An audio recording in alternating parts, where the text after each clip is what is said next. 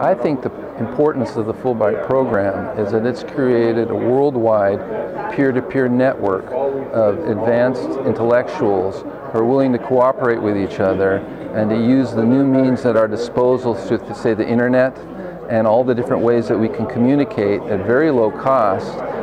to move science and knowledge and innovation forward. And I think conferences like this, and in particular the presentations we've seen today, have shown how important it is to realize that it's not all about money anymore, it's about meaning. And that's something that we can all share in to create